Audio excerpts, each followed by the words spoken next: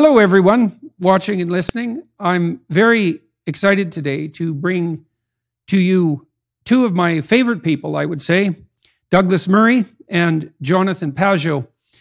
I wanted to bring the three of us together to talk about the underlying metaphysical and theological substrate, if any, that constitutes the precondition for classic conservatism, small L liberalism, and maybe Enlightenment rationality, as well as, let's say, classic Western religious belief, which is sort of obviously linked to that underlying metaphysic, or maybe the substrate for it.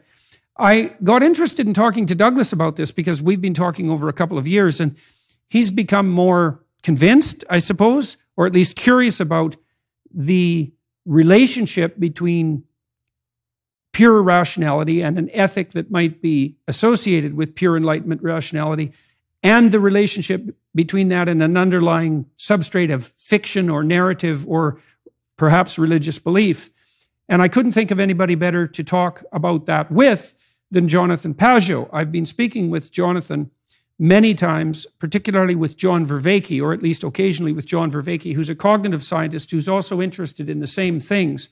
And so I thought we'd have a chance today to delve deeply into the bottom of things on the political and conceptual and philosophical front. And so I'll start with a brief bio, both of Mr. Murray and Mr. Pageau, and then I'll ask Douglas about his comments and his thinking on this front, because I know to some degree his thinking has started to shift and change.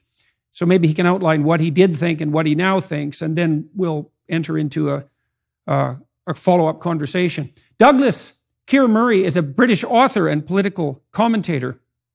Mr. Murray is associate editor of the conservative-leaning British political and cultural magazine, The Spectator, and the author of many books, including, most recently, The Strange Death of Europe, 2017, The Madness of Crowds, Gender, Race, and Identity, 2019, and The War on the West, 2022. Jonathan Pageau is a Canadian religious scholar, podcaster, and fine artist specializing in Christian Orthodox iconography. He was a participant in a recent Exodus seminar that I hosted in Miami, accompanied by a number of other theologians, the first half of which, comprising 8 sessions, will be released November 26, 2022. He is also filming a set of introductory commentaries for the forthcoming re-release of my lectures on Genesis. So, well, welcome, gentlemen. It's a pleasure to be able to introduce the both of you. And Douglas, maybe I'll get you to open. I remembered, and I was struck by the comments that you made, I believe, when you were talking to Dave Rubin, about the transformation of your thoughts in relationship to religious conceptualization, and your insistence or your realization or your speculation that something like a fictional metaphysic is a necessary precondition for the stabilization of more rational worldviews, including conservative, liberal, and perhaps scientific. And so hopefully I'm not putting words in your mouth. I hope I derived the right gist and conclusion from your comments. And so I'd be happy to hear what you have to say about all that. First of all, it's a great pleasure to be with you both, and particularly to meet Jonathan for the first time.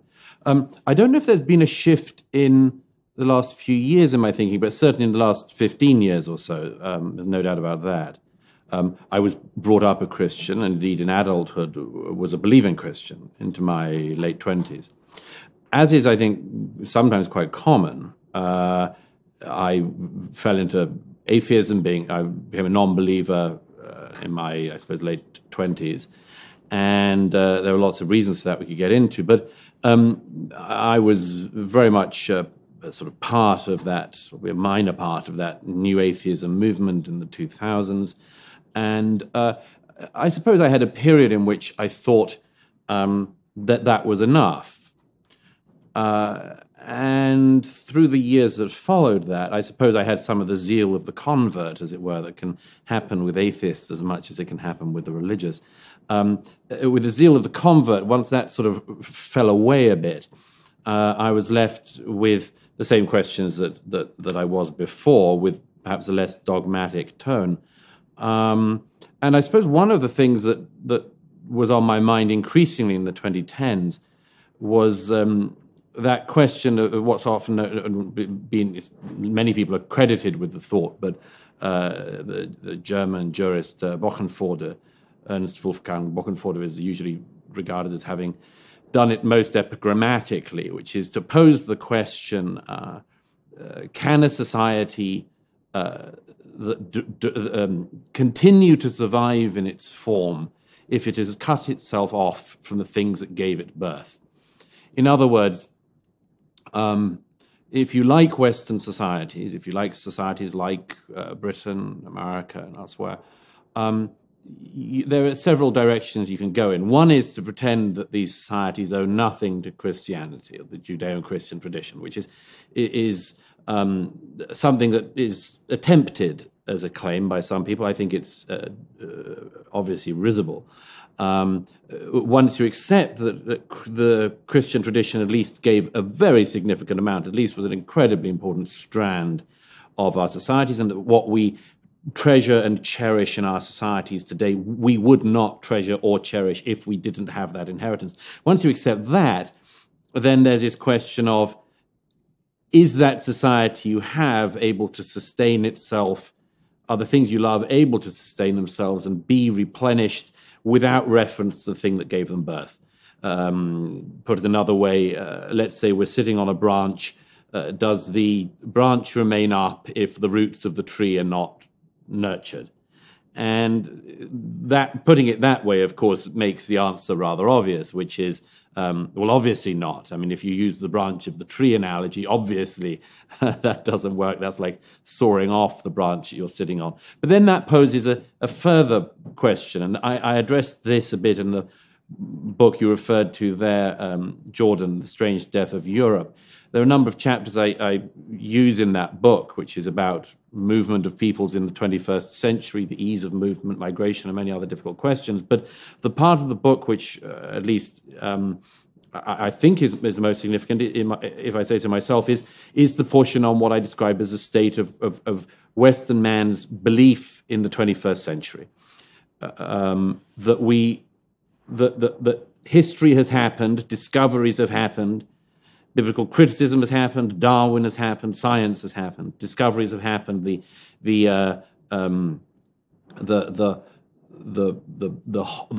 way in which we used to explain things we didn't know by putting God in there has increasingly been narrowed, so that increasingly we know through science and discoveries how certain things in our universe happen, how certain things in our bodies happen, and the role of God diminished and diminished. But that, as I explained it in Strange Death of Europe, that we are in this, and I myself am in this uncomfortable position, because, of course, if you believe that and recognize that what you love and want to sustain is a very significant part from this particular route, what do you do? Various theologians, albeit perhaps heretical theologians like Don Cupid and Richard Holloway, have also asked this question. But it's a difficult and, I admit, frustrating position to be in, the one that I hold, because in part, and I think, Jordan, you yourself have experienced this, in part it's frustrating because Christians say, well, therefore, why don't you just believe? And that's not as straightforward as those Christians seem to think. They seem to think, well, we've got you in a corner by you recognizing what you owe to the religion. So therefore, make the final leap. Yeah, well, the question then becomes, what is that leap? So let me offer you a proposition here, and you tell me what you think about this, and then maybe Jonathan can chime in. So, you know, the battle between the atheist, rationalist, materialists, let's say, and the religious types, if it's played out on the battleground set by the atheist materialists, is a battle between the claims that the scientific mode of explanation and the religious mode of explanation are alike in kind, but different in conclusion. And so that you have a description of the world where God's a causal agent, and you have a description of the world where natural processes are causal agents, and the scientists tend to win that battle. But then I think, well, there's a problem with that, because it isn't obvious to me at all that the way that God is conceptualized in the Judeo-Christian tradition, and maybe more universally, is as an analog of a material cause. If I look through the biblical canon and the way that God is characterized as a character, let's say, in some sense as a fictional character, and I'll return to that idea, his essence is something more like role model and spirit to emulate. It's something like a mode of being. It's an enacted mode of being in the world rather than a pure causal agent. And the problem with the scientific endeavor is that, as Hume so famously pointed out, there's a huge gap between is and ought. And what I see offered on the religious front is an answer to the question of ought. And then I'll add one more thing to that. So this is how you ought to behave, but not only to behave, but how you ought to perceive, how you ought to make a hierarchy of your attentional resources so that you're looking at the right thing and acting in the right way toward the proper goals all the time. How do you orient yourself to do that? And so and I don't think that first of all, the atheist types can't respond to that because there's no way that they can produce an ethic on the fly in some sense. And that was Hume's objection. And it also, thinking about the problem this way, it also opens the door to a deeper understanding of the role that fiction and mythology play, because you can think of fiction, including mythology, as a form of abstraction that characterizes patterns of behavior and action, rather than a form of abstraction that describes the world the way science does. And that way, fiction becomes a different kind of truth, which is a pragmatic truth rather than a descriptive or propositional truth, and it's oriented towards ethics and the direction of attention. And so I'm increasingly thinking about the heavenly hierarchy as a internal, in some sense, psychological structure through which we see the world. And I'll add one more thing to that and turn it over to Jonathan. The other thing that strikes me as psychologically unassailable is the fact that you need a uniting principle to orient your perceptions and actions toward for two fundamental reasons, three fundamental reasons. One is, if you're aiming towards something valuable, that gives you positive emotion and hope. And so all the motivation that goes along with that, it fills you with enthusiasm. Second, if you don't have a uniting ethic that governs your own perceptions and actions, then you're confused and in disarray. And the cost of that is anxiety and hopelessness and pain and frustration and disappointment and grief, all of the negative emotions. And then third, if you don't have a uniting ethic, and so that has to be united under something like a monotheistic superordinate entity, if you don't have that, then you have social disarray, because there's nothing that unites people in their common ethical pursuit, and that's their behavior and their perceptions. And so I'll let Jonathan comment on that a bit. No, I think what you're saying is right on track. That is, one of the problems that happened in the story of Christianity is something like the Enlightenment and modernism, which is that as the world was moving towards this notion of mechanical causation and the interest in mechanical causation, there came to be a misunderstanding of the way that traditional Christians believed the world actually existed. And so there's a difference between the material causes and something like the vertical cause of something. And the vertical cause of something is exactly this hierarchy that Jordan is talking about. And I would push what Jordan is saying even further. That is, it does actually affect, to a certain extent, even the is, because we can't perceive an is without a hierarchy of attention and without a hierarchy of perception, because the world is indefinite in detail and in quantity. And so for even to be able to say this, to point to something, to say that, is already in this hierarchy of something we could call vertical causation. So this glass has millions and millions of aspects to it, but we nonetheless are able to see it as one. And the fact that we see it as one is a total mystery to scientists. They don't know how to account for it. They use words like emergence, and you could just use the word magic and it would be the same. It's like this jump into unity That is the type of causation that we talk about when we talk about religious causation. Well, that unity that you discuss in relationship to the glass is a pragmatic unity because... It's a unity of good. That's also a unity of good. Then you think, well...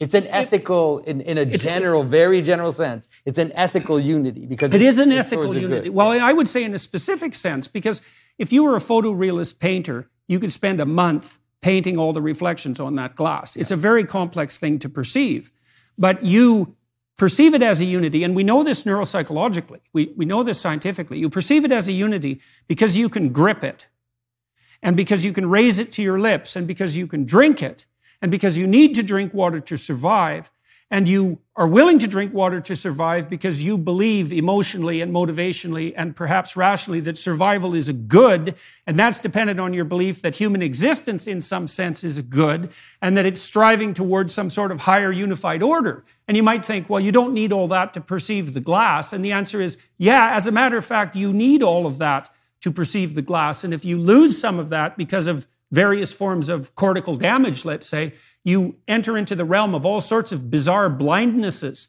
And so that point you make about the is being dependent on the ought is also extremely interesting, because if the world is infinitely complex, which seems to be the case or close enough, the hierarchy of attention you bring to bear on it, and so your intent, determines in no small part the array of manifestations that infinity will produce in your field of apprehension.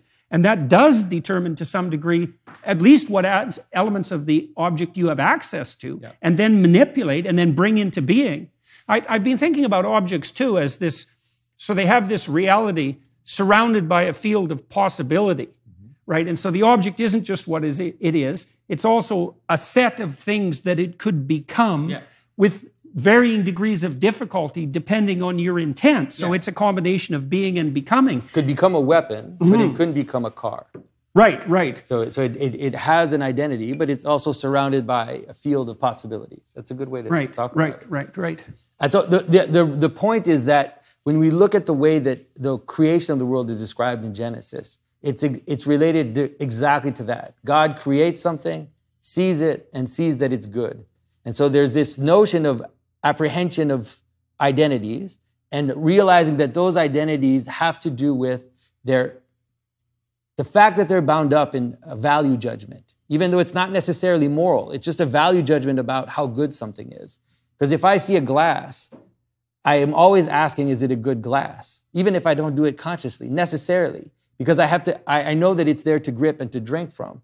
And it's the same, even scientists are doing that because they have to focus their attention on something because they can't study everything at once. They have to decide, I'm going to study this, and I'm going to decide the reason why I study that, and therefore I'm going to be able to identify the facts that fit with my theory and prove my theory. So even the scientist is moving in this type of perception of the world, even sometimes without realizing it. I'd like to make a comment on the scientific front too, and I really started to think about this after talking to Dr. Dawkins, and I suppose to some degree to Sam Harris too on the atheist front. And so I know that as the death of God in the Nietzschean terms has progressed, we've lost faith in an increasing range of underlying realities, and the first might be the deistic reality. But then what we've seen happening under the onslaught of postmodernist thought is that we're starting to lose faith in the idea of fact itself.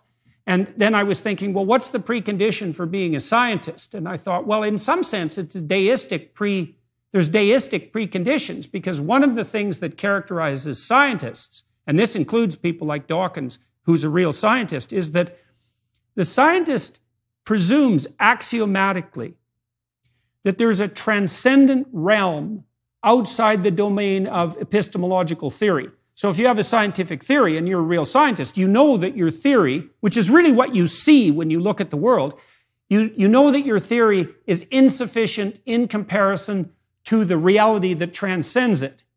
And so then as a scientist, what you try to do is you try to pit your theory up against the transcendent reality so that it fails, so that you find something about what you don't understand that is able to make itself manifest. Then you adjust the theory to get a better grip on the world. And you assume while you're doing that there's an underlying logic to the transcendent object, and that analysis of that underlying object is both corrective and redemptive.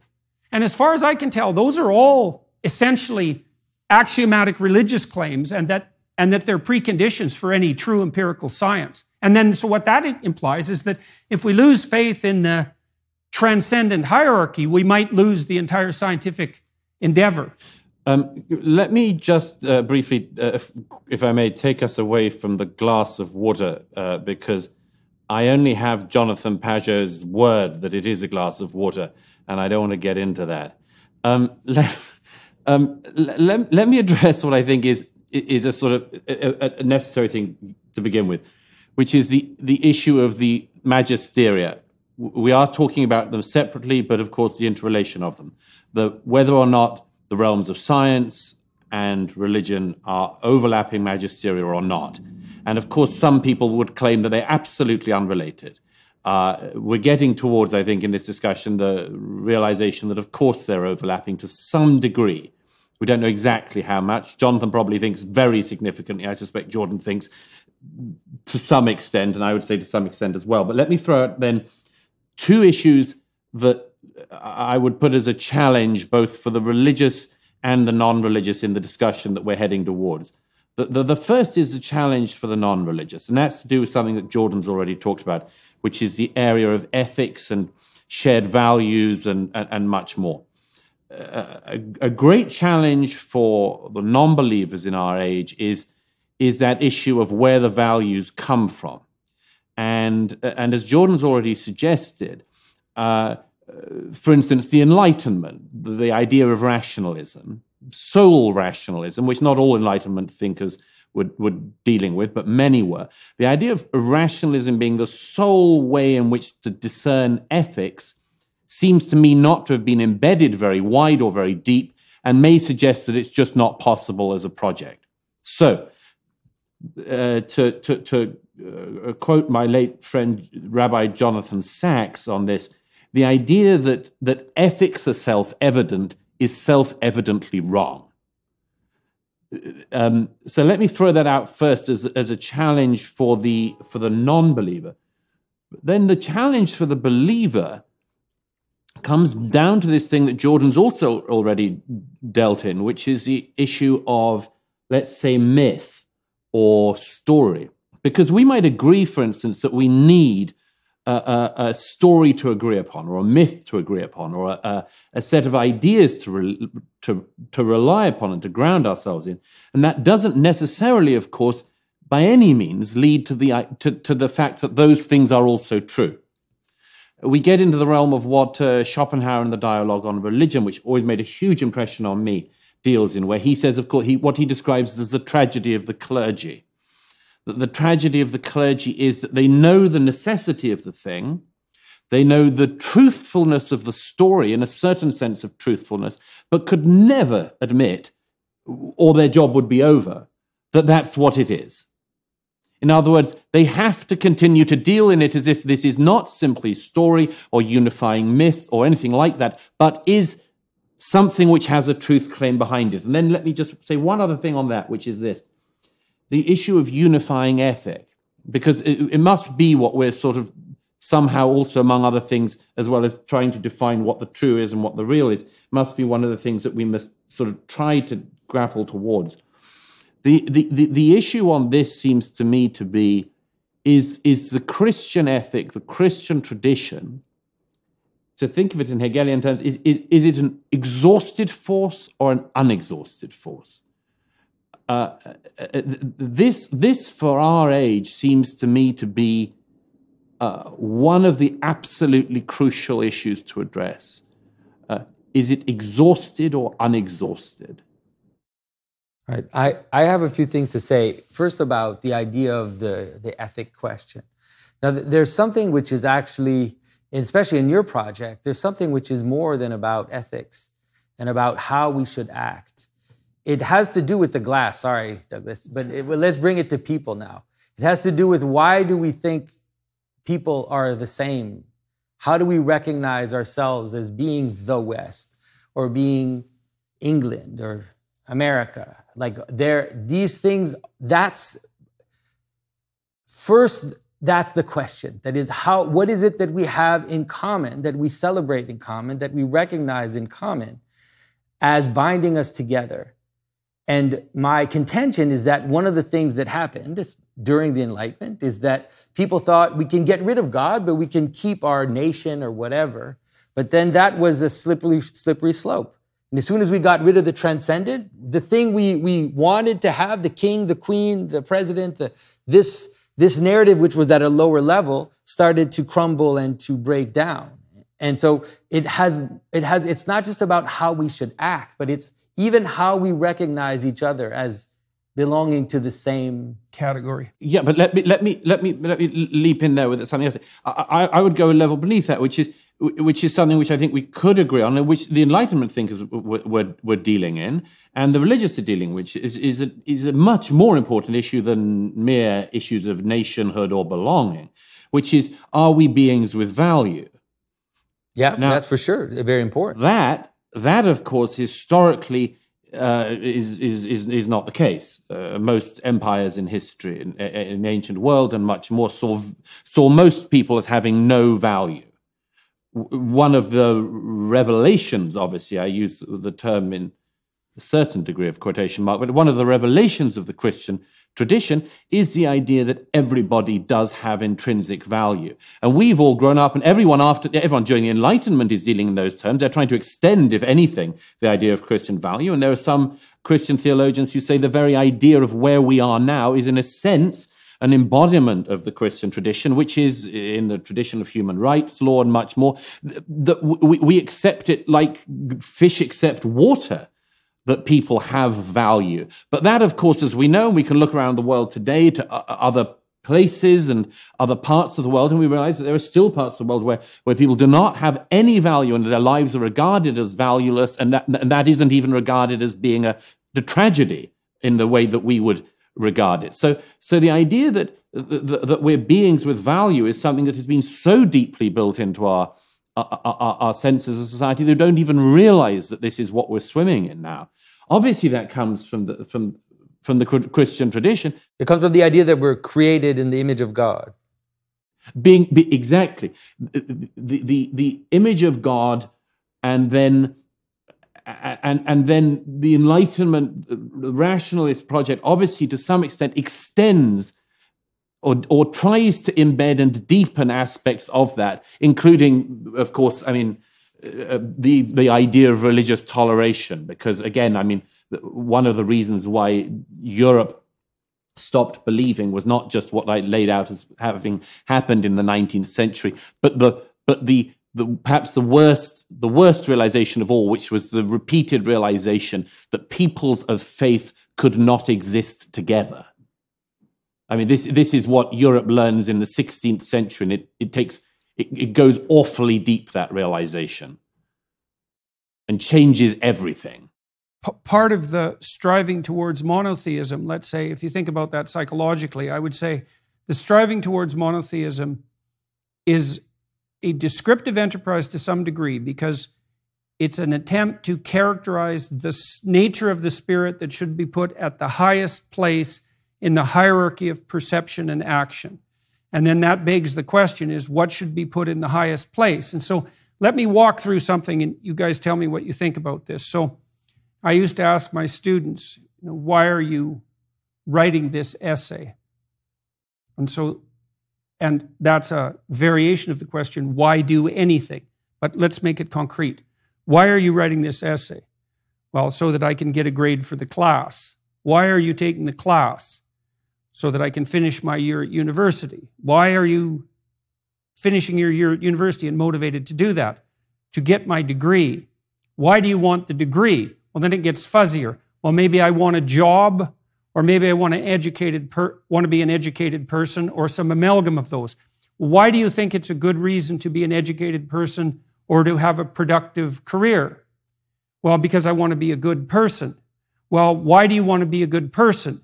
Well, because that's part of acting out, and this is where it starts to delve into the mythological, because being a good person makes society work properly and is the best route to, say, life more abundant, And so what does it mean to be a good person? And then it means something like, well, to orient yourself towards the highest good and to speak the truth. And then that's a whole hierarchy of value that is definitely governing either in an integrated manner or a disintegrated manner the actions of the person who's writing the essay. And you might say, well, how hard are you going to try when you write this essay? And the answer to that would be, well, it depends on how well integrated my view of the ethic is all the way up to the highest place. And then we could say, well, the highest place is the divine place, and we could make that a matter of definition. And so then we might say, well, what should be in the divine place? And I would say, well, it has to be something that you can look at the world through, and it has to be something you act out. And then we could say, well, that still leaves residual mystery.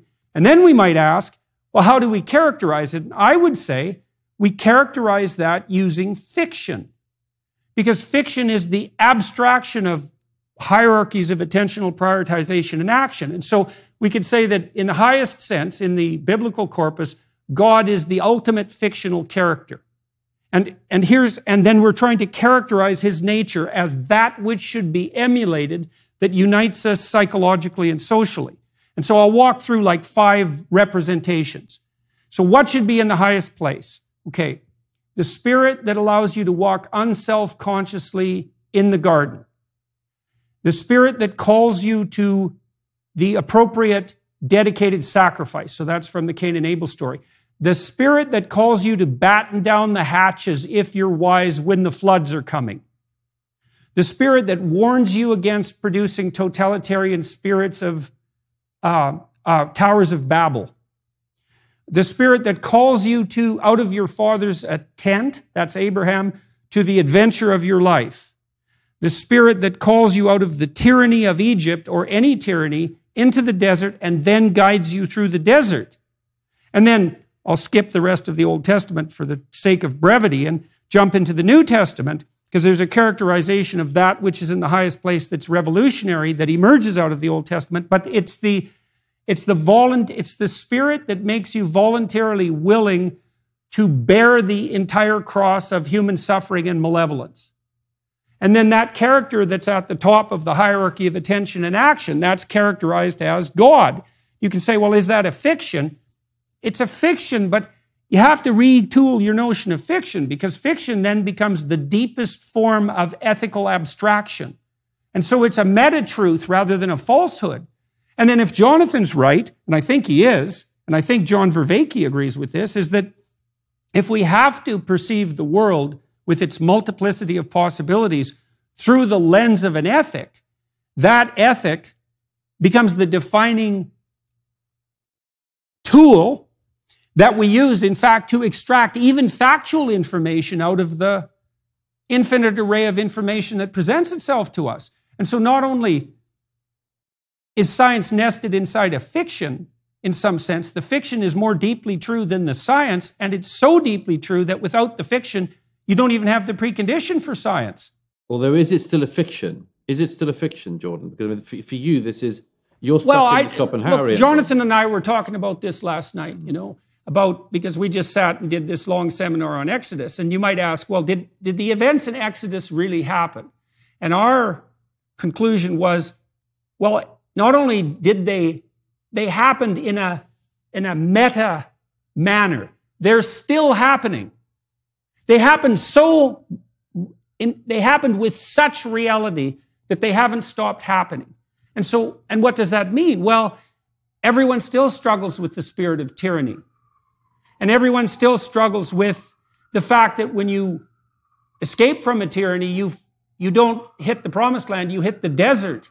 And then when you're in the desert of your imagination or with your lost peers, then you need to struggle with what guides you and what should guide you when you're lost. And then you have to grapple with the problem of appropriate and reliable forms of governance, because that's all part of the Exodus story. And so it didn't happen the way a happening would occur if you just detailed it out as a camera holding empirical observer. It happened in a way deeper way that just doesn't stop happening. So I think that for me, like for sure, the fiction thing is a difficulty for me, that category. But I can follow the process and understand this idea, let's say, of this abstracted story that moves up. But then what I think is that it's causal, that what we're actually discovering a pattern which is causal to the rest. And so that it's not just that it's a fiction, it's actually that which makes it possible for the world to exist. And so the word fiction at this point becomes ridiculous. It's not a fiction, it's actually the source of reality. And so that's God, right? It's the source of the possibility for reality to exist. And the manner in which, let's say, that happens is not just a description of mechanical causes. It has to do with this orientation towards the good, this ethic which comes down and makes it even possible for us to perceive the world. And so I think that for me, for sure, it's not a fiction. I think that the events in Scripture happened, but they don't have to be described in a way that is equivalent to our scientific understanding, because they're trying to account for more than our scientific understanding. Just like, well, the reason I would throw a word in here for fiction, I mean, we would have to retool our understanding of what fiction is. Yeah. And so that's part of the problem. But when I read something like a novel by Dostoevsky, I think, well, is this true? And the answer is, well, those precise events never happened. So on that basis, it's not true. But then there's something wrong with that description, because the characterizations in Dostoevsky are so true that in some sense they've never been surpassed. And I do think, to elaborate on Jonathan's point, is that imagine that human beings, like any other object, have a being and then a realm of possible becoming. And I would say our attempts to characterize the spirit at the top of the attentional hierarchy is an attempt to flesh out and to discover the realm of human possibility. And so it does bring it into being to some degree, even though it's implicate in the order. And that would be the logos of the world, right? It's like, what's the Bible about? Well, it's about people, clearly. And so everything that's detailed out in those stories is about the nature of humanity. Now, how that's related to the nature of the divine is something we're trying to puzzle out. But it's clearly about people.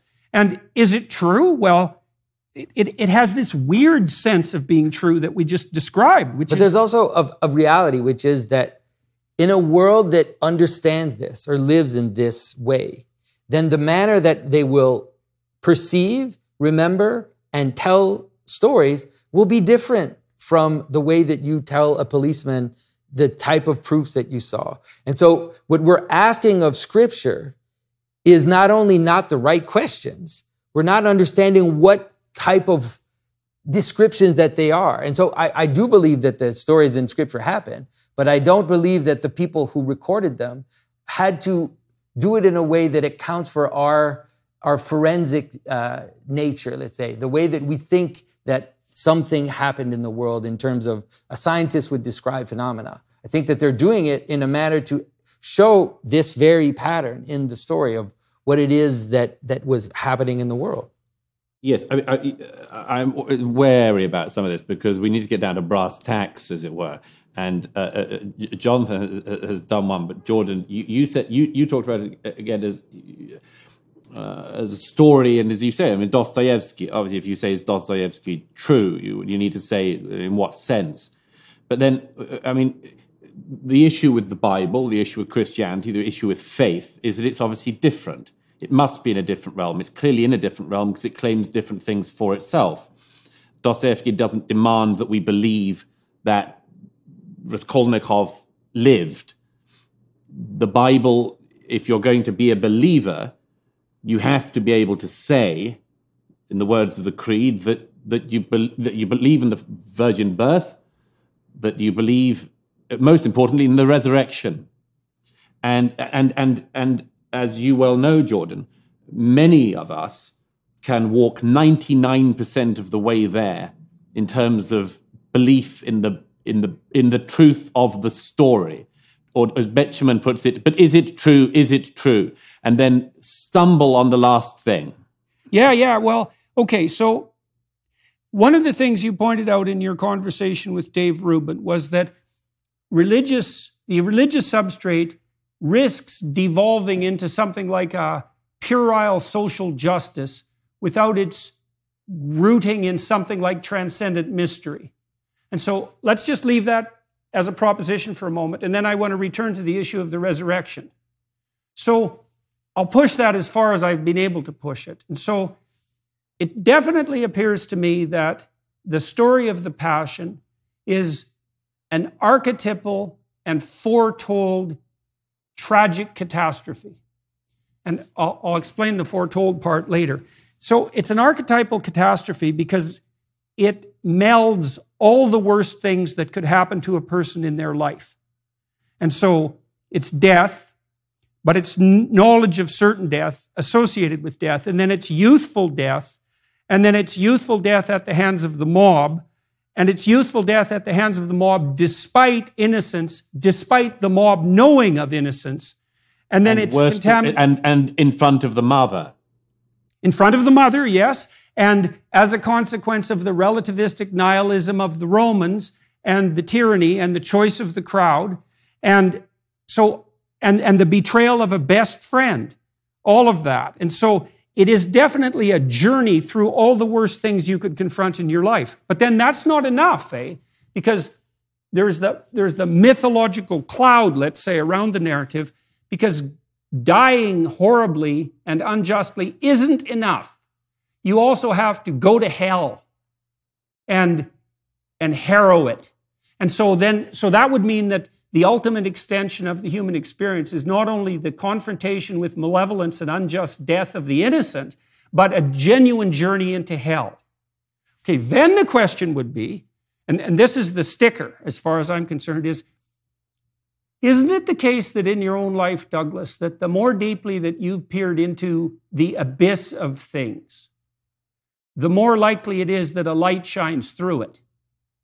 And this is sort of the ultimate question of the resurrection, is like, how do you revivify your faith in life? And the answer might really be, by the radical acceptance of the malevolent tragedy of life, but even more than that, by the radical embracing of even the hellish aspect of life. And that if you did that radically enough, well, who knows what would happen? I mean, we know clinically, if you find what people are avoiding and are afraid of and are disgusted by that's blocking their pathway forward, and you get them to confront that voluntarily, they get courageous and better.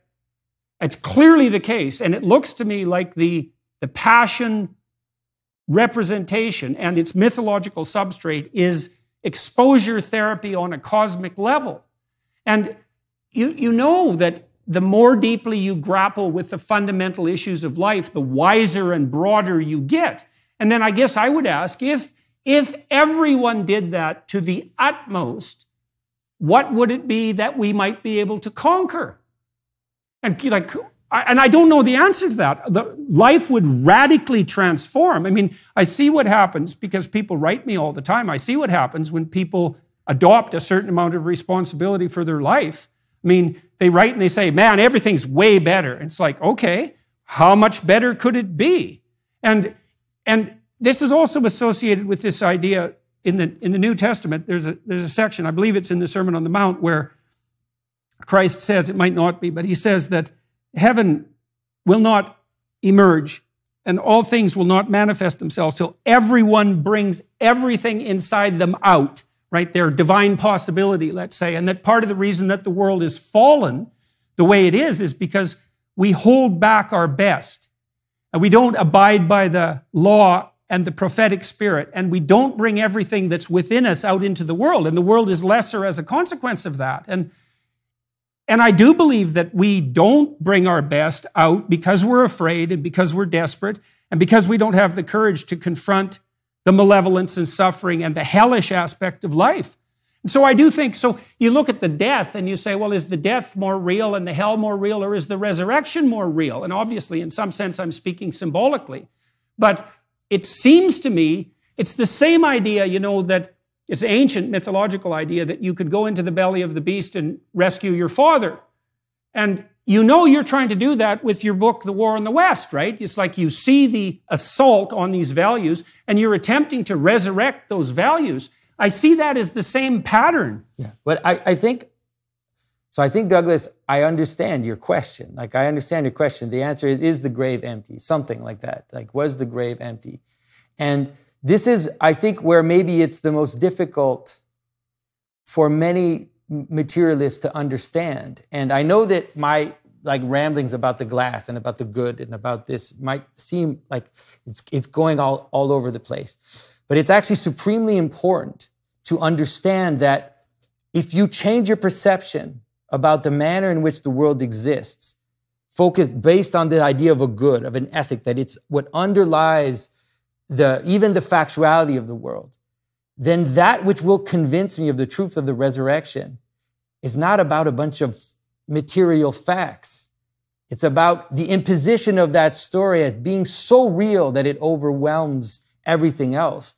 And it shines a light on everything else. Through the image of the resurrection, we're able to see everything through it. And so if you ask me, like, what is the mechanical cause of the resurrection? Like, how is it that this body could have, I would say that is obfuscated not only in the text, but also in the creed. The reason why in the creed it says he rose again according to the scriptures is because nobody wanted to try to give you a mechanical description.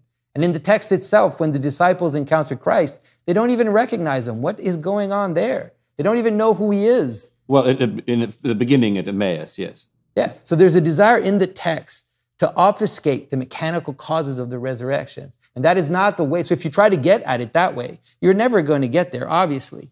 But I don't get there that way because I see through the world through the resurrection. And it makes so much more sense. And that's maybe C.S. Lewis's argument, is to say, it's like, give me that one. We need one miracle. Everybody needs one miracle to then lay the world out from that miracle, whether it's the Big Bang, whether it's whatever it is, you need that first miracle. So give me the resurrection and I'll explain the entirety of human experience through that one miracle. And so that is what convinces me of the resurrection. I don't know if that makes sense to you. So I was thinking about this idea too. I'm sure Jonathan will have some criticisms of this idea, but we'll see. So there's this idea in Christianity that the voluntary sacrifice of Christ redeemed the world. And so then you might ask, well, and that's already happened in some fundamental sense. But the stories that put that proposition forward play with the idea of time in an extreme way, because you have the notion, for example, of God being the Alpha and the Omega and being outside of time. And so the manner in which time is being used in the stories is very mysterious. But then I would say, well, it seems to me that it's something like this, is that a sufficiently courageous confrontation with the catastrophe of life would redeem it to an indeterminate degree. And that's already happened because we have the example. But even though it's already happened, we still have to do it. It's something like that. And you know, there's this emphasis in the biblical writings in particular that each person has a divine part to play, and that in some sense, the part that each person plays is equally necessary and equally valuable. And so we have the pattern, which is to confront things in as forthright a manner as we possibly can and to bear the maximal degree of responsibility, and that will redeem things, but we still have a real destiny. Like, we each have something real to do that's been granted to us, or that hasn't been taken away from us or lifted away from us. And we could turn the world into hell if we wanted to, but we could maybe do the alternative in some real sense. I don't disagree with that. What Jonathan says about the resurrection and reality, of course, raises a particular conundrum, which is that if you're going to use religion as an explanation of reality, you're also describing the event that subverts reality completely. That the resurrection is the thing that is the least possible thing to do given the world as we understand it. Least possible than the Big Bang, for example. I don't know. I see all scientists move towards something which is least possible, let's say. As a precondition. Yeah, of course. That's something that is impossible as a precondition for possibility. What I'm trying to get to is a sort of not to diminish it, but a having your cake and eating it thing, which is religion explaining reality, reality explained by religion, and also this thing happens that has never been able to happen, and that if you can make that leap, then you've got the faith in religion. I'm not saying that this isn't possible to do. You obviously do it yourself, but it's two things that seem to be in some very, very deep way contradictory. And maybe the contradiction is the point. Well, I think you also do it imperfectly, you know? I mean, you ask yourself, I mean, you're in some ways on the edges of the cultural battlefront. You know, you ask yourself, well, how much of the catastrophe of the world can you voluntarily take on? There's many, many problems that beset us, and there's a great adventure in trying to rectify them. And it's an open question how much better you can get at that if you proceed in the spirit of goodwill.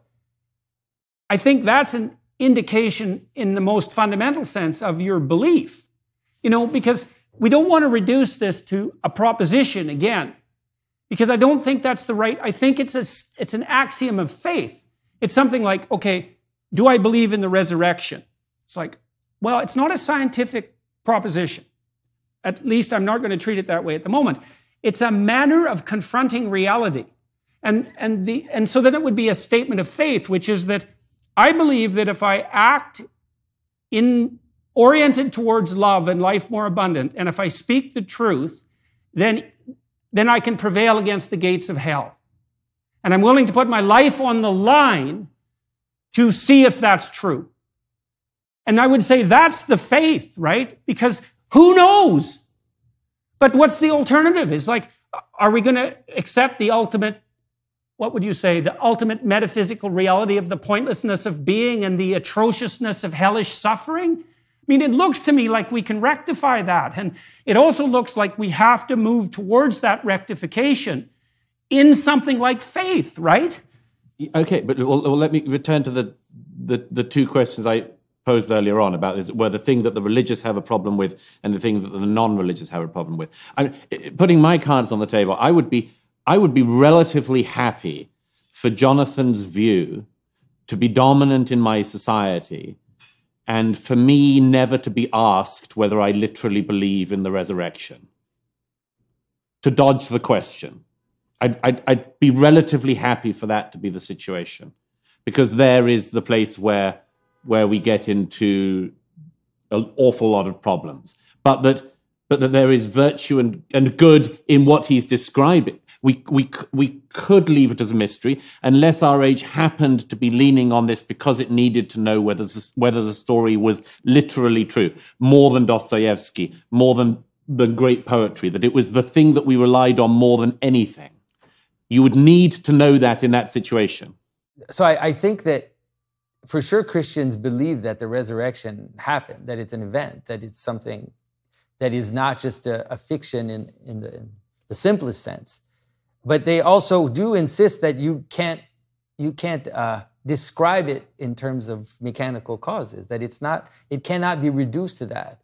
And so when people always ask me, like, did Jesus sit up in the grave? And I'm like, that's not what the text says. If you read what it says in Scripture, it leaves it very mysterious at what the event is.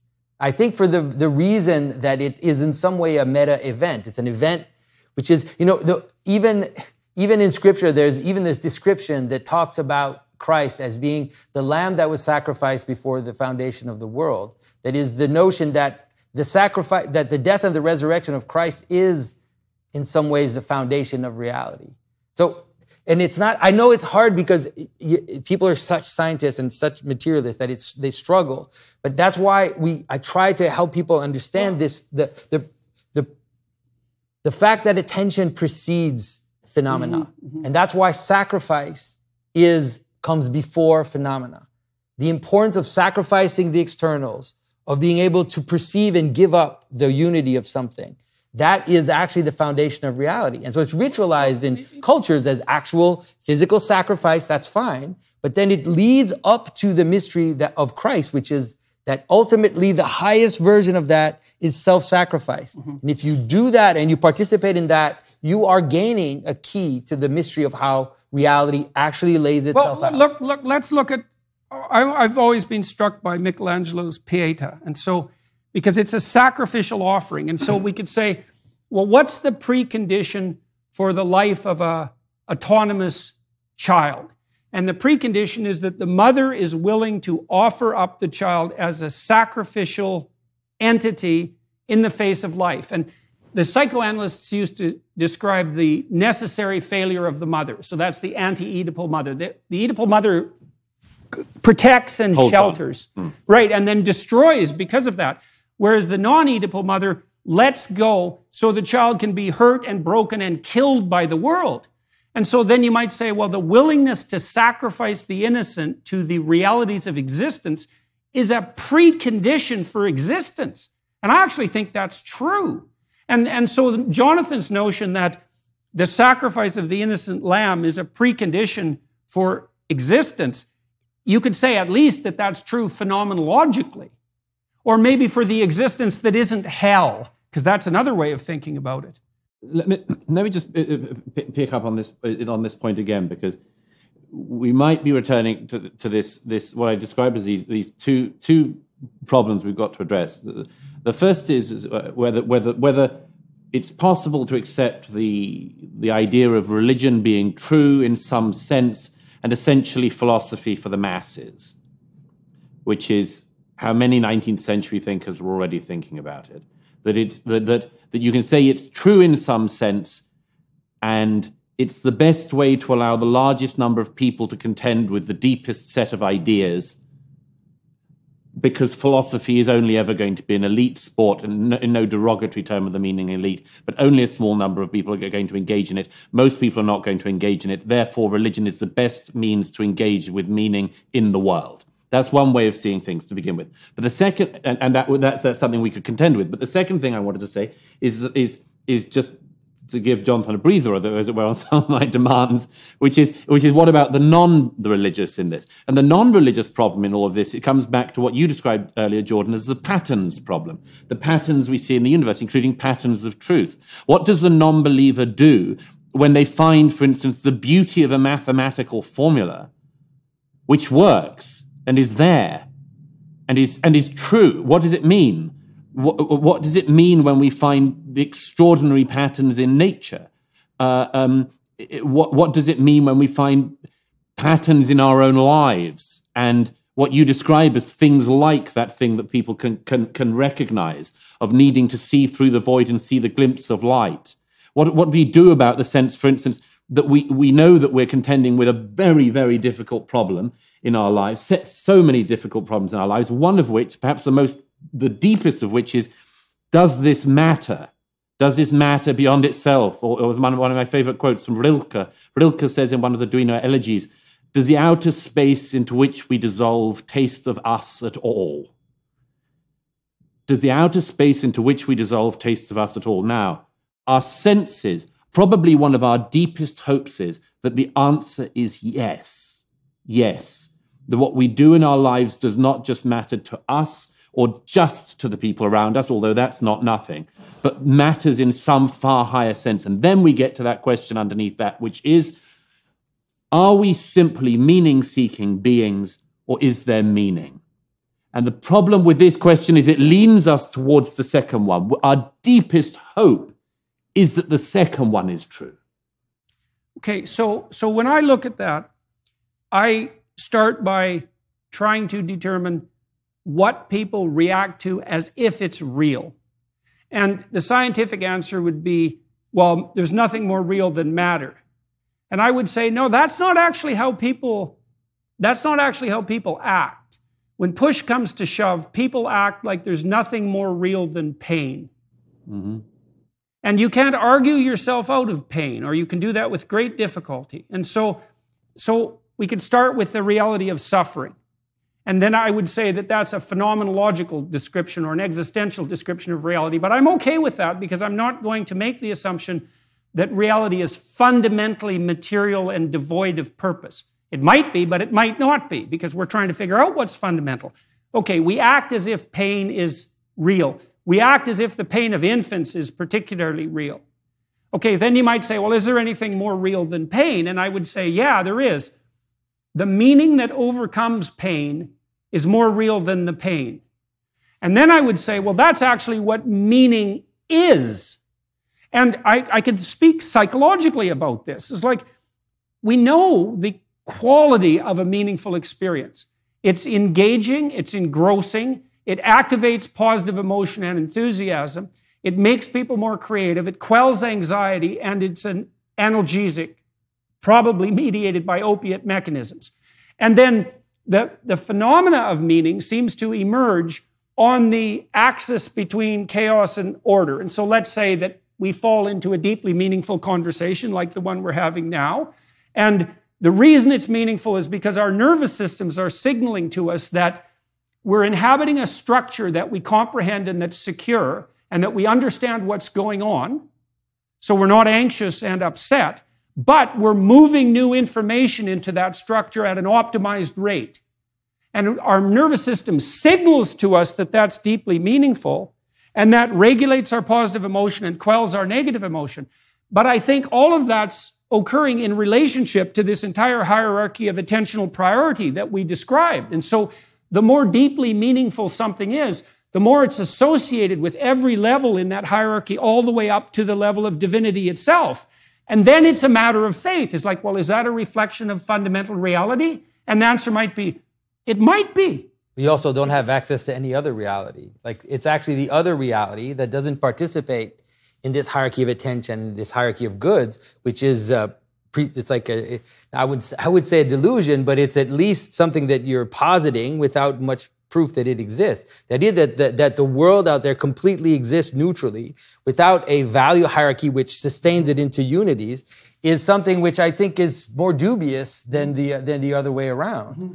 And so that you could... I think the scientific evidence supports that proposition now. You could take your idea of pain and meaning, and you could reduce it to the most simple experience of the world, which is question, answer. What is pain? And that is the meaning. And that happens all the time. Like you encounter a phenomena that you've never seen before. And that phenomena is screaming at you, like, am I dangerous? What am I? What is this? And then there's the manner in which we're able to bring it together and to give it a name and to identify it. And that's already meaning. Identification of things, especially if we understand that it necessitates a hierarchy of attention, is always meaning. It's actually harder to live without meaning. You can't move without meaning. Right. Like you right. can't point your eyes without. You would just lay in bed and wait to die without meaning. Like nothing would exist nothing would have light in it.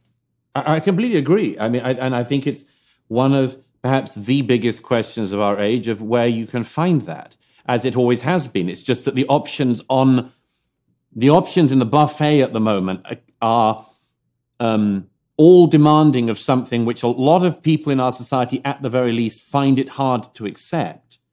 What you've just described about, the nature of sacrifice, for instance, and all these things, we know from Girard and others. I mean, these are at such a deep level that they certainly come before religion. They certainly come before any of the religions that we currently have in the world today still operating. I mean, what's the oldest religion we have in the world? Judaism, that's still actively a religion that's 3,500 years old or whatever is young compared to the instincts we're talking about, such as the need for a scapegoat, the need for sacrifice. I mean, we go back thousands of years and we keep finding some kind of organized belief system which believed in sacrifice, and totally futile sacrifice in the cases of most of these ideas. But the question of meaning that comes from that is, I come back to this thing that Jordan was just touching on. I agree, Jordan, that this, if we agree that the thing that's most real and most to be overcome by us in our lives is suffering, then we have to work out what the thing is that can counter suffering. And then we find that there's probably only one thing in the world that can counter suffering, which is love. And that's an instinct that we may have because of the tradition that we've come from. It's possible. Or it's possible that it is at such a deep level that people had it whether they came from this tradition of ideas and reality or not?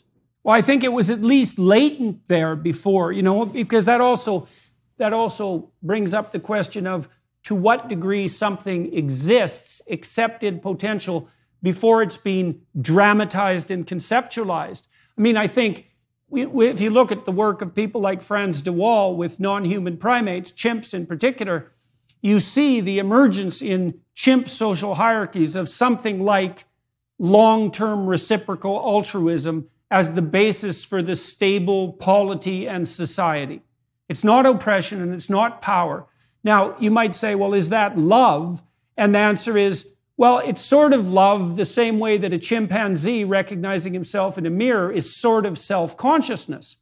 But once it's elaborated up and turned into something communicable and sharpened by dialogue and philosophical inquiry and aesthetic effort, it becomes more real, right? It's a possibility that becomes deeper and more real. Well, look how weak the exhaustive force of even the thing we're talking there as perhaps the most real thing has become in recent generations. Look at the sloganing around love, for instance. I mean, the ease with which it's turned into a sort of greeting card-like thing. The placards of protesters saying all you need is love. The sort of John Lennonism of the society. We know that in some sense, even this deepest and most important thing can be cheapened if it's not, as you say, sharpened, unless it's made actual in some way. As if you don't have something around it that makes it stronger. It's like I always contend, one of the oddities of being in a society that's essentially post-Christian, or at least post-literal Christian, is that people hold on to bits of it, like, angels or angelic forces, without having any idea what they're talking about, other than as a nice idea of something they dream about. Don't you think that the idea of love is deepened by its admixture with the appreciation of hell and suffering? I mean, my family has been through very dire illnesses lately, and one of the things that guide us through those illnesses was love. And I don't think that you have any sense of the depth of love unless it's experienced as the antidote to cataclysmic tragedy and malevolence. Let me add one thing to that. I agree. Let me add one thing to that, though. Love may be the thing that can support you through terrible suffering, the love of your loved ones towards you and you towards them. But there's something more than that, which is a bigger ambition, a bigger drive. I don't know if you know the On an Arundel Tomb of Philip Larkin. His description, I'm sorry to keep reverting to poets, but maybe it's a good thing to keep reverting to. He describes an earl and countess in an English church lying side by side in stone, their stone effigies, and they have their hands are intertwined still, and they've been there for 700 years. I mean, the earl and countess lie in stone. And the last lines of the poem, where Larkin is, of course, a wounded non-believer, a mournful non-believer, says at the end of this poem that the sight of this triggers in him, he says, a sense of, he says, of our almost instinct being almost true. What will survive of us is love.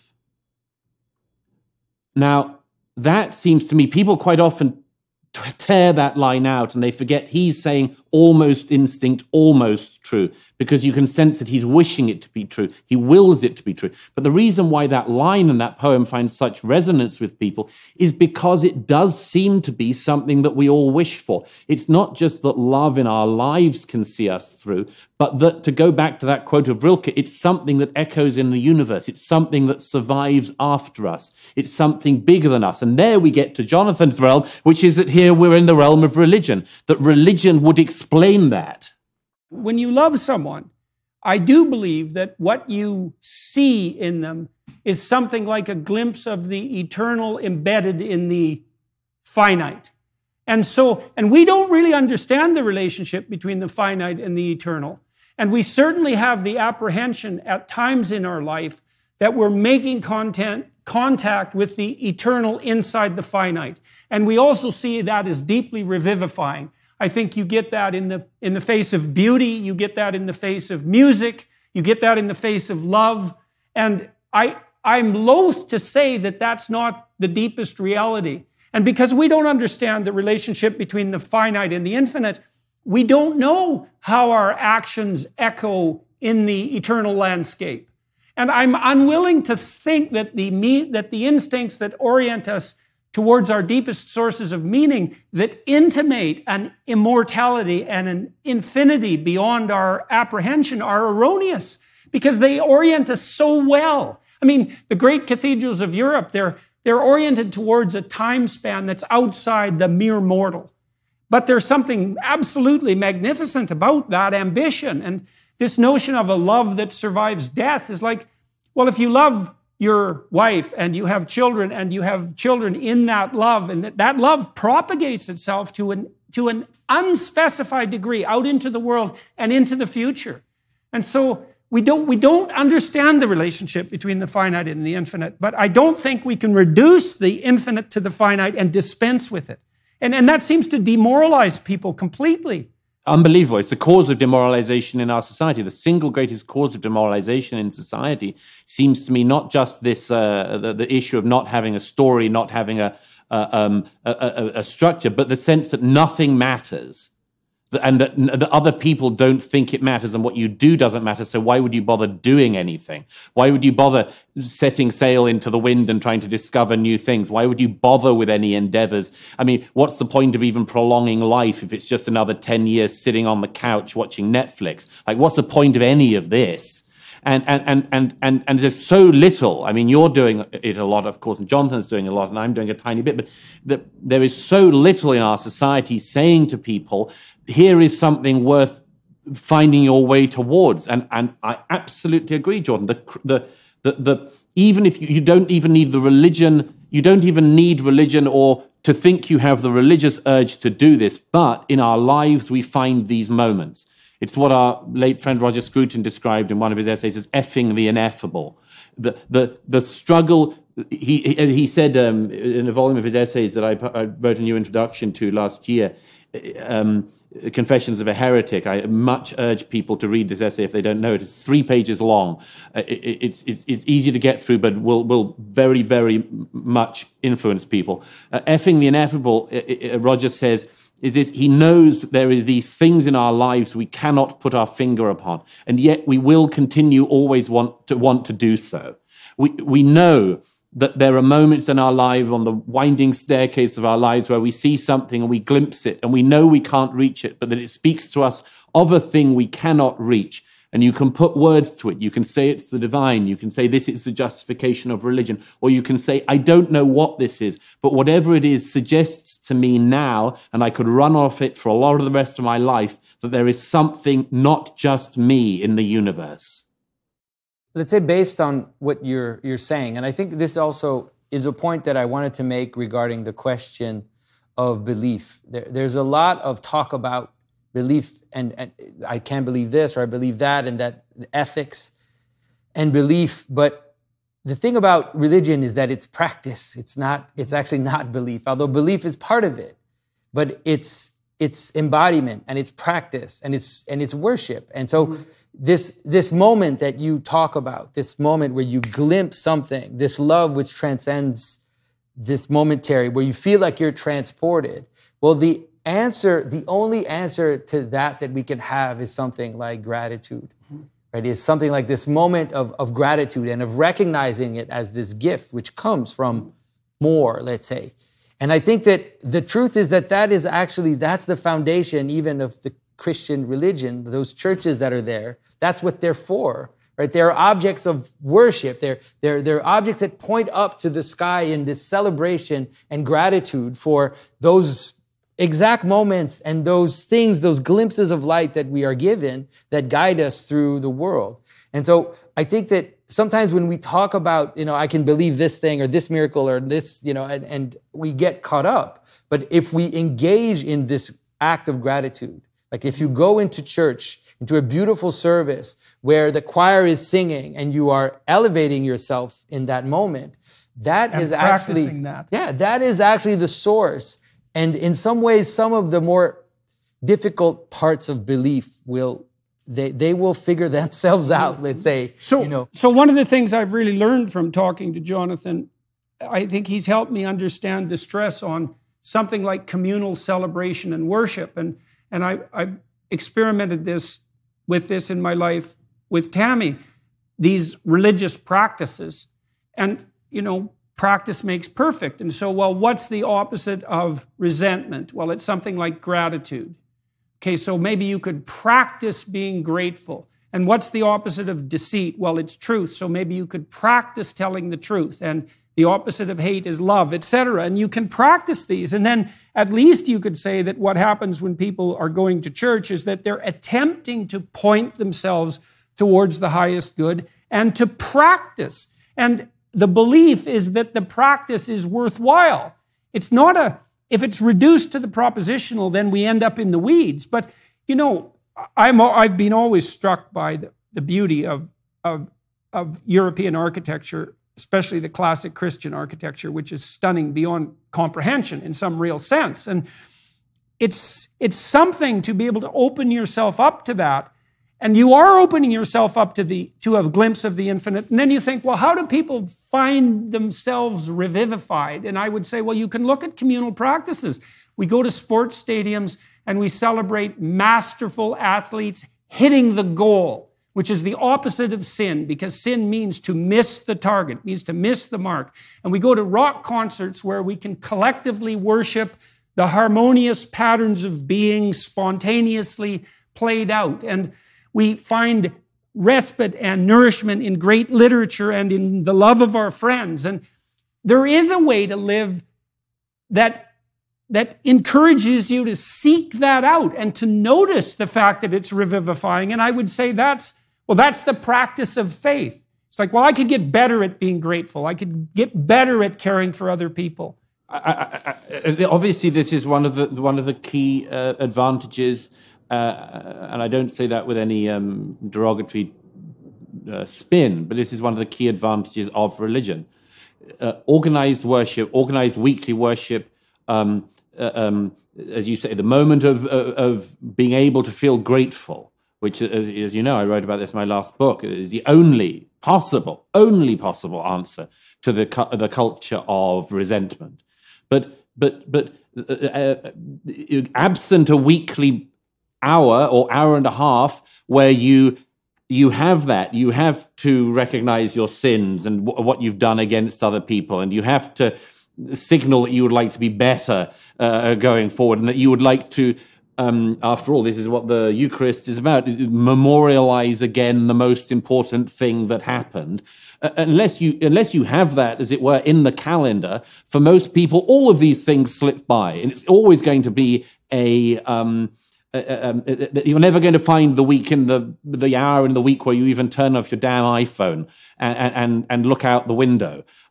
So of course, organized religion always has this very distinct advantage. I know it myself. Whenever I sidle into the back of a cathedral, usually for an evensong, it has to be said, because this seems to me to be the best way to engage without engaging beyond your level of tolerance, shall we say. And by the way, I add a side note, which is something I'm sure you'll both agree with, which is that one of the great tragedies of our era is that the churches have pretty much given up all the most beautiful things they had, including giving up the most beautiful liturgy they had, giving up the most beautiful music they had, often closing the most beautiful buildings they have, and replacing it with a sort of banal third-rate Greenpeaceism. I mean, that aside, as my friend Tom Holland says, I'd love them to concentrate on the weird stuff. I'd love them to concentrate on the angels and the cherubim and the resurrection and the Virgin Birth. I wish they did that, and it wasn't just another place where you get another manifestation of the same boring, regurgitated pap of the time. I wish that the churches would do that more. But that aside, yes, this is one of the great advantages of religion, and it signals that there is something we need to do. We do need to, as human beings, engage actively in these processes we're talking about. Otherwise, we will always push them off for another day.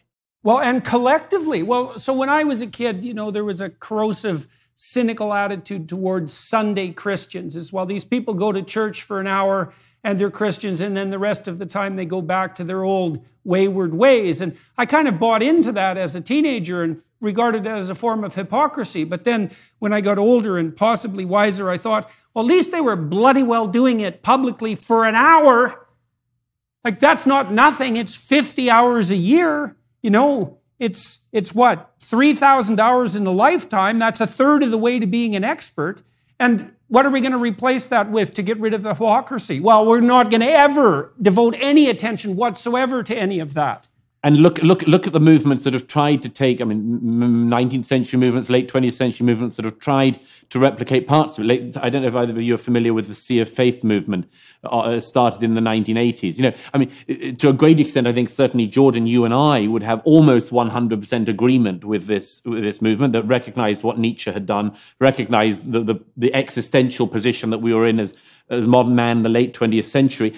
There used to be groups, they used to meet on a weekly basis. There are some, I gather, now, but they've pretty much dwindled away because they don't work unless you have that revivifying central force. And that's where Jonathan has his great advantage. Well, and you pointed in the last bit of your commentary, you pointed to the fact in your discussion with Holland is that if these collective acts of worship and orientation towards the good aren't rooted in the kind of transcendent mystery that's outside the domains of the political, whatever that means, because we don't know what's outside the realm of the practical and the political. Well, the realm of the mysterious and eternal. And to the degree, when I go to Orthodox Christian ceremonies, I think I'm probably most at home there, I would say, because all of it's ancient and all of it's liturgical and musical, and there's no propaganda. And it's such a relief. You know, and you and I went to David Byrne in New York, remember? And that was a pretty good show. And it got transcendent because Byrne's quite the musician. And then right in the middle of it, there was a piece devoted to woke propaganda. And it just blew the entire atmosphere. And you think, well, you have to be aiming at something transcendent and eternal and that contains the infinite in the finite. And why wouldn't that be incomprehensibly weird?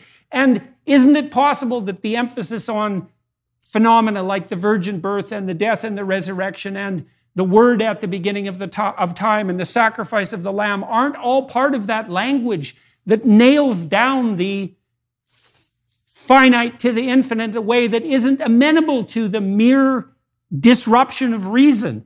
Like music isn't amenable to the mere disruption of reason.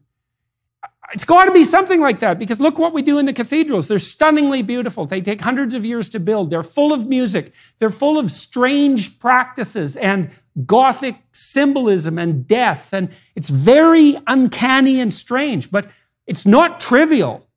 I don't think any of us think it's trivial.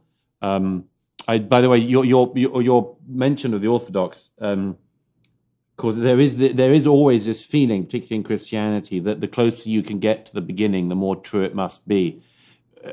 Which is, I think people sense that in music, certainly in worship. I suspect that the small but significant rise in Tridentine Catholics in our day has something to do with that. You know, people, when they are rediscovering, for instance, Catholicism in our era, a few of my close friends have done it, they don't tend to go to the sort of weakest forms of Catholicism. They go to Tridentine Catholic Mass, Latin Mass Catholicism. And I think that's totally understandable, in the same way that people would go to some of the Orthodox churches for that, because it seems to go back further. And the point with that is always you need to get right back. You try to get right back to the beginning. And I know, Jordan, you'll know, I can't remember if you've been to the Holy Land yet, but one of the things that's so striking about it, of course, is that if you go to, I don't know, if you go to Nazareth, or Nazareth's not a good idea these days, but let's say to the Lake Galilee, and go to the spots where Jesus is believed to have called his disciples, and there's a church there, and you see the lapping water on the shores, you feel, well, I'm at the place where this whole thing started. And that's worth thinking about, and that's worth dwelling upon. Well, that's a very old idea too, that's what a baptism is. It's a return to the cosmogonic chaos that preceded existence. And there is this notion that's very well developed mythologically, that in order to revivify ourselves in the face of the continual catastrophe of life, we have to return to the origin and wash away all the stains of life so that we can reemerge and forge forward. And some of that's dramatized in baptism and the cleansing that's associated with that, but it's also the pattern for something like confession and then expiation and atonement. And confession is nothing more than a listing of those things about yourself that you know you should shed and get rid of in the desire to return to something like a more pristine original state. And I think that state is associated with childhood and play, which is, there's an intimation in the New Testament, right, that unless you become as little children, you cannot enter the kingdom of heaven. And that is a clearing away of all that traumatic catastrophe that's associated with maturation and a return to that playful and joyful spirit that so delightfully characterizes children, unconscious though they may be. But I think, like, in terms of the return to the Tridentine and the Orthodox, there's something more that's happening, and it has to do with our discussion to a certain extent, and it has to do with something which changed in Christianity during the time of the Enlightenment and the Reformation and the subsequent centuries, where Christianity did end up being reduced to something like belief in certain things that happened, and was reduced to a kind of materialism and began to compete with science and materialism in ways that ultimately didn't look right. And so if you look now back at the ancient Christianity, and I entered the Orthodox faith because I read the ancient mystics and I read the ancient Christians, and I could read a 7th century saint and realize that what they're talking about does not in any way compete with whatever, scientific theory someone discovers or talks about. And that is reflected in the very way that we worship. That we don't have an hour and a half sermons, and we don't have the same type of moralization that you will find in modern churches, but it is rather this kind of cosmic dance, this kind of cosmic participation in this act of gratitude and it really is something like a cosmic dance. You were trained as a modern artist, and you returned to the Okay, so that's a return to the origin, and you were trained as a postmodernist as well when you were an artist. So why did you return to the source, and what has that done for you? But it has to do with something like what we're talking about. Like, postmodern art has become a kind of caricature where it is a comment upon a comment and upon a comment. It almost gets reduced to propositions and getting the joke and this type of inner language that is actually not connected to reality anymore. And so looking back in time, I realized that, wait a minute, traditional arts were arts of participation. They were arts of celebration of one's own world, whether it is your culture, your tribe, but ultimately a celebration of God. And I realized if I want to make something real, something that isn't just some strange comment upon something else. Something ironic. Yeah, something ironic and satirical. Then the only way to really get back to that is to engage in liturgical art. So by making things for churches. So making things for churches is possibly the realest thing an artist can do, because you're making something that is beautiful, that is proportional, and that is there to enter into a community, participate in that community's existence, but is also made in the celebration of that which is highest. And so I think that that's the highest form of art. Let me comment on something Jonathan just said and then something you said, Jordan. First of all, the issue of modern art, I agree completely. I mean, there is nothing so disturbing as going through a museum like MoMA or Tate Modern. I mean, these are effectively, I think, warehouses of junk or future junk. It's so dispiriting to find a total lack of craft, a total lack of any serious ambition, the kitsch, the irony without end, and perhaps worst of all, I denigrated Netflix earlier, but let me roll that back a bit. I don't know if you've seen this recent Warhol documentary on Netflix, but it absolutely characterizes the problem that I'm sure I think you describe as having run into as an artist working in modern art, which is that you see again and again, apart from the limitations of his own imagination, I don't say that lightly, Warhol's problem is he roughly knows how to ask questions. I mean, he sort of finds his way towards the basic questions, like, what are we doing here? What survives of us? What's love? And the problem is he gropes his way towards these questions, sometimes quite literally, but he has absolutely no idea of how to answer them. I mean, he becomes famous for raising really quite banal questions and having no answer to them. And that seems to me completely to be the situation you describe with modern art, which itself describes something very, very dangerous in the culture, which is that it's a culture that knows how to raise certain questions, thinks it's rather brave to raise certain questions, but has no idea of how to answer them. And that brings me to what Jordan said, and about this undoubted revivifying that comes from the breaking of nature, as it were. There's a very, and this is about then remembering those facts in acts of communal worship, which, as I say, is a great advantage of organized religion. There's a very moving description by one of Wittgenstein's pupils of a tutorial with Wittgenstein in Cambridge in the 1920s. Obviously, I don't need to explain, I'm sure, the significance of Wittgenstein to any of our listeners, but one of the things that perhaps people don't realize is the unbelievable magnetism of him as a teacher. The sense that his brain could do almost anything. One of his students once said, I remember a book I was reading about him, that one day in a tutorial, Wittgenstein said to his student, I mean, he said, take this wall, for instance. If I walk through it now, and the student said, I thought Wittgenstein was going to walk through the wall. His mind, everything about it was so extraordinarily powerful, I thought he was going to break nature. And of course, that was enough to fuel that student for the rest of their life. To be one of Wittgenstein's students and to have been near a brain that seemed capable of breaking nature. And then we get back to that thing, Jonathan, which you've raised, which is maybe this idea of a thing so strong that it breaks nature is the thing you need to revive and to run off, and the thing will not exhaust. Well, I think, gentlemen, it's hard for me to imagine a better place to close than that. We should do this again after thinking about it for several months, and I would like that very much. I'd like to thank everybody who is watching and listening and following, and hope that you'll all attend as these ideas continue to develop over the next while, which we certainly hope they will. And so, Jonathan, do you have any closing? No, closing that to was say? that was pretty great. good. That's a good ending. Yeah. Well, Douglas, it's always a pleasure to talk to you, and Likewise. The conversation had all the qualities that I was hoping for. And so we'll keep hashing this out. You know, we're getting somewhere with this, as far as I can tell. And so hopefully everybody listening and watching will find that as useful and productive as we found it.